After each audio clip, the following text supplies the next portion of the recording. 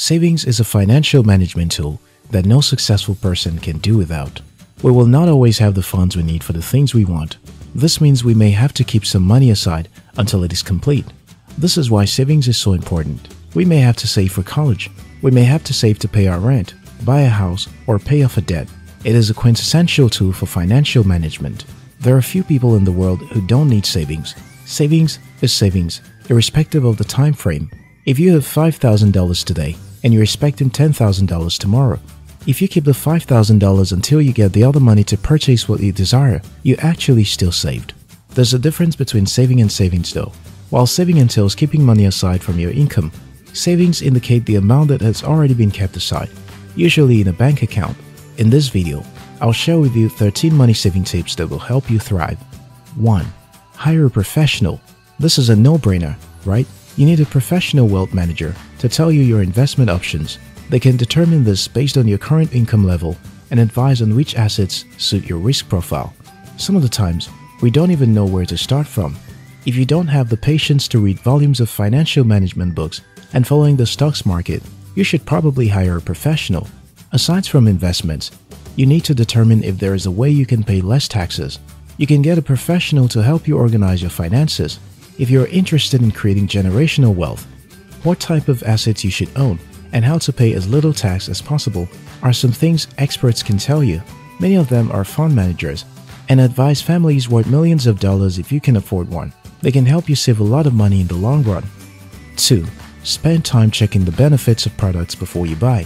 It is really important to be wealthy if you don't buy products on a brand name basis. There's a lot of evidence to show that many of the times, less established brands can often have more benefits for the user than some well-established brands. If you're interested in managing your finances effectively, it means you want every dollar to count. Always take the time to read reviews of products or services online first. Platforms like Yelp and Google My Business can be especially useful. 3. Pay with cash instead of with cards. The seamless way in which transactions are made with cards makes you want to just spend. You can simply slide your card and your account is debited. You don't need to wait for change. Technology is really amazing. The world has since moved on to other trends, but still, cards make people spend more. Imagine having a card linked to an account you intend for saving. What do you think would happen? The savings would probably disappear within a short period. If you make an effort to pay cash only, the stress of going to the ATM to withdraw some money will likely make you spend less than you ordinarily would. It is also easier to stick to the budget when you pay cash because you only withdraw what is on your budget. With a card transaction, your credit balance is the limit. As long as there is still some credit left, you can buy more things. Cards can also give us a false impression that we are wealthier than we are. Some cards have transaction limits. Little things like getting a card with a higher transaction threshold can make us make more transactions and spend money carelessly under the impression that we are rich. Wealthy people are barely wealthy in just cash. Most of them leave assets worth millions of dollars, which adds up to their total net worth. 4. If you must own a card, own a debit card. Owning a debit card is a bit similar to paying with cash only. With a debit card, you can only spend what you have. With a credit card, you can spend what you really don't have and pay later. This is really a problem for a lot of people. There is really nothing wrong with a credit card. In fact, credit card companies are saving lives in America.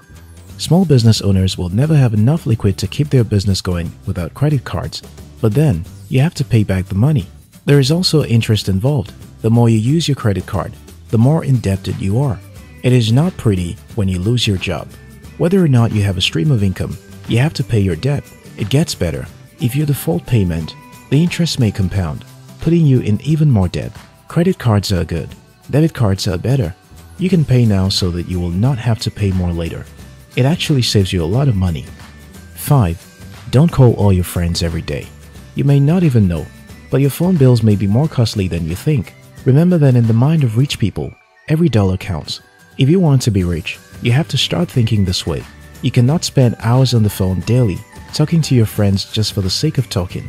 Major corporations have their executives on phone conferences every now and then. It is usually to clarify the terms of a big agreement that will pay the rent and the salary of all companies' executives. When you make phone calls, what is your purpose?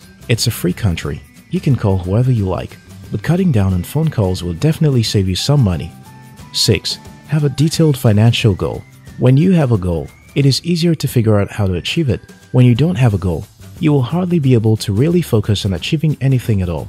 Financial goals keeps us on our toes. If we say we want to become millionaires before the age of 30, we can start asking ourselves, what are we currently doing? Where is all our money going?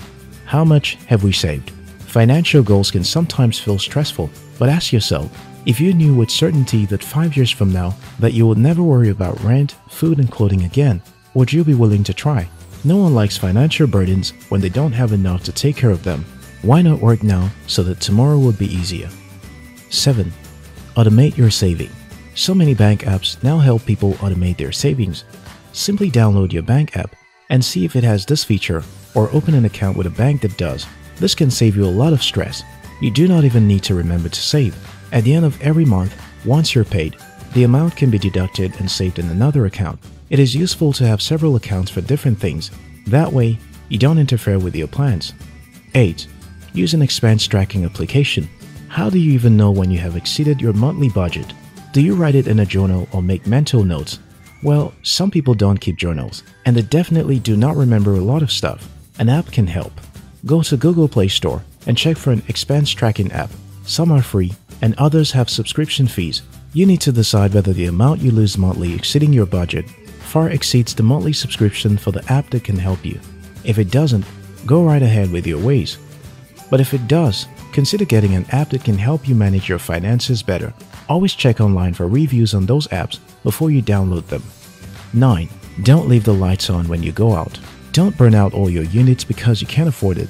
When living for work, do you leave the lights on? That's a terrible idea.